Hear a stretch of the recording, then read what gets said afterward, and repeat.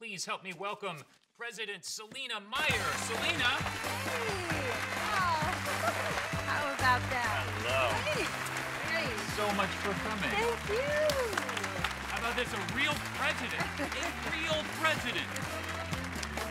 Oh, wow, what a crowd. This is such a lovely audience. Thank you so much for being here. Well, it's completely my pleasure. I'm a big fan of the show, and I'm very happy to finally be here. Well, you must be. This is the third time we've booked you, Madam President. It's great to have you here. You're so funny. You really are. And I guess third time's the charm. Let's see if it is. You know, I did want to clear the air about one thing. Sure. Earlier this week, you were booked on the show. You had to cancel, which to us is like, you know, she's the president of the United States. Who cares? We're fine with it. You have so many more important things to do. Well, thank you. Than our stupid show that we put together with Scotch tape here. I love this show. And then there was speculation that you did so because you were embarrassed about some salacious news stories about your trainer. Yes, I have to admit that that in sleeping with my trainer, I did not exercise good judgment. Wow. I can't. I may as well. Well, you get back here. You host the show because, oh my God. Maybe I can be one of your writers one day. Wow.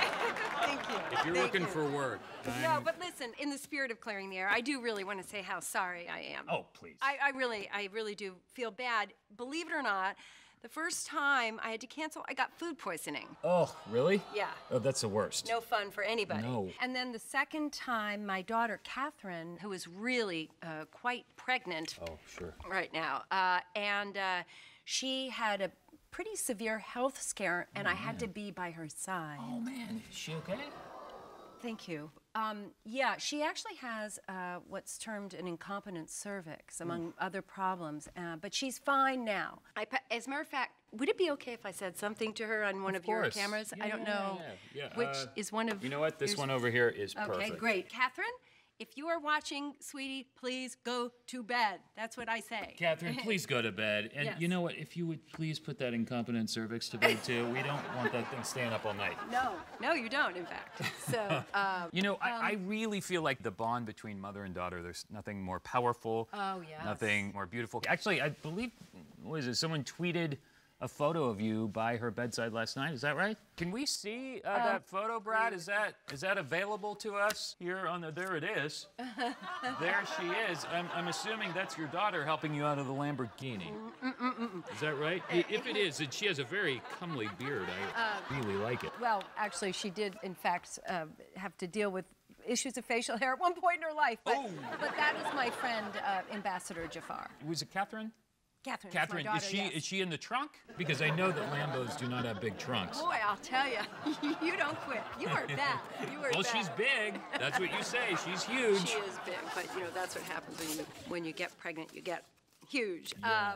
Actually, what I really would love to talk about is Tibet. Yeah, and absolutely, the deal Madam that we President. brokered But before that, just in honor of your new book, oh, sure. A Woman First Woman. Is that the final title, or are you? Oh, yeah, that.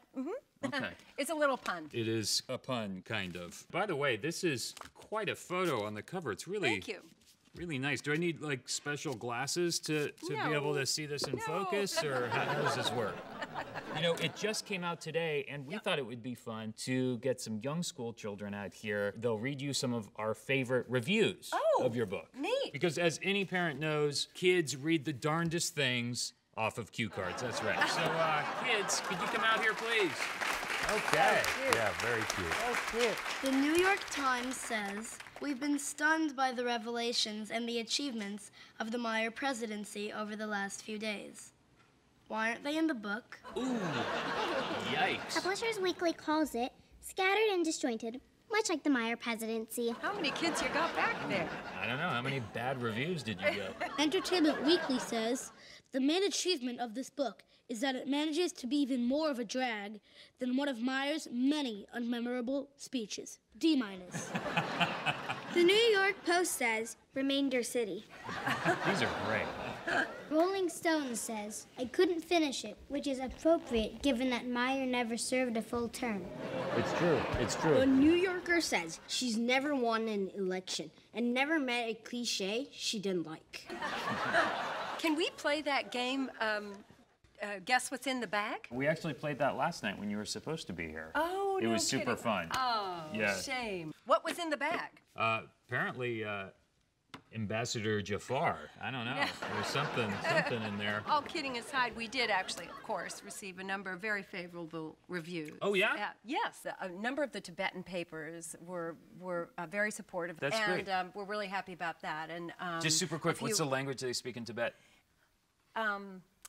It's Okay, you know what? We gotta go to commercial.